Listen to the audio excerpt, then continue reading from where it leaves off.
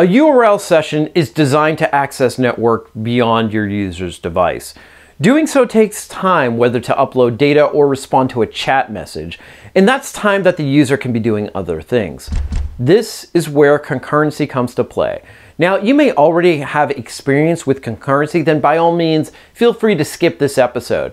But if you are new to concurrency, then definitely follow along.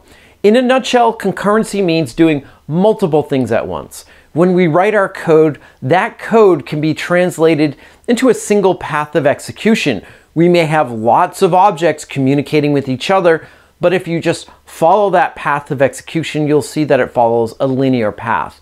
This is evident when you set a breakpoint in the debugger and then step through each line of code. You can think of a path of execution as a thread. In fact, we write all of our code in what is known as the main thread. This is the thread that runs our code, but also the code that manages the user interface as well. As you add threads to your code, you actually have more paths of execution. This means you can do multiple things at once.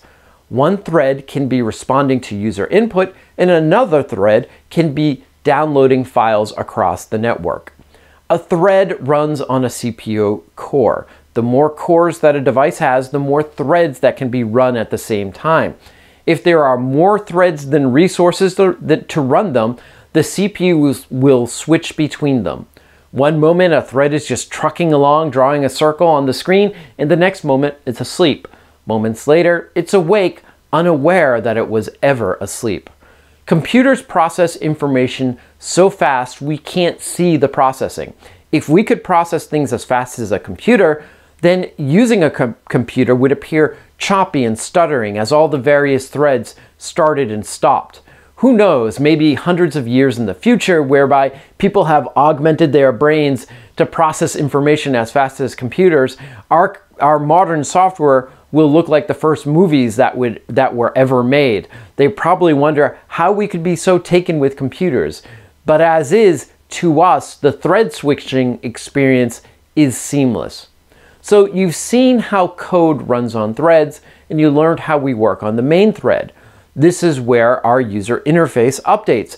But what happens if we do too much work on the main thread? To find out, follow along with this demo. To get started, create a new project in Xcode.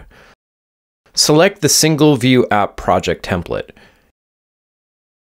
Give it the name Concurrency Test and make sure to add an organization identifier if you don't have one. Also, make sure the language is set to Swift and the user interface set to SwiftUI. Then click Next, choose a location, and then Create. When your project is created, open the Content view. We need to create a simple UI. Now add the following code.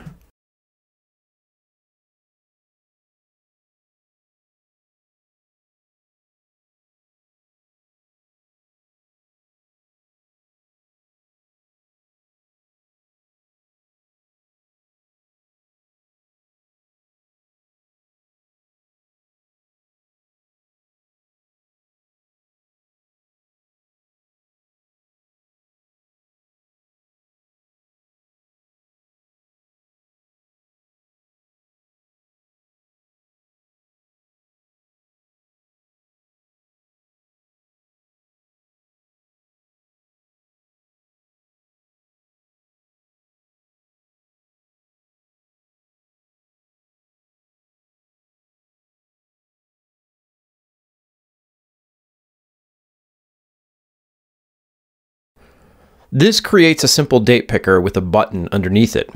Build and run. Tap the button and you'll see that you can spin the picker. This is because the button doesn't do anything. Now add the following method.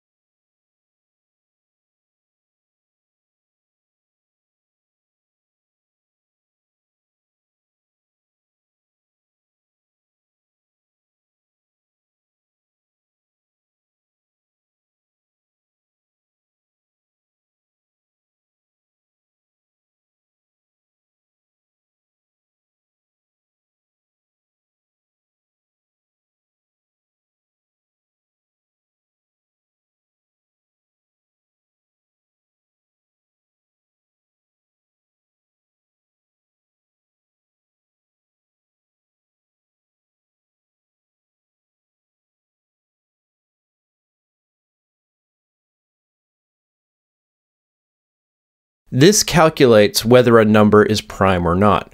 We're not looking for efficiency here. We're looking just to do a lot of work. Now add the following.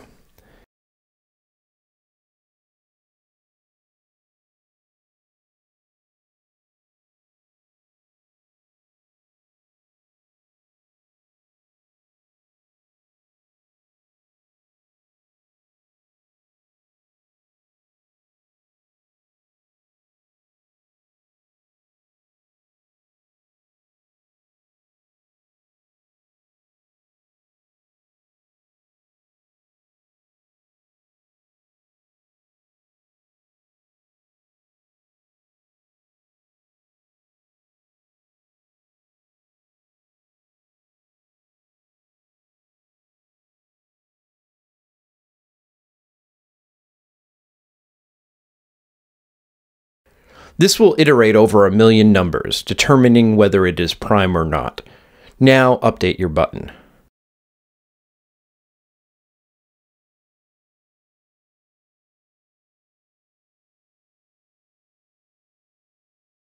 Let's see this in action. Build and run.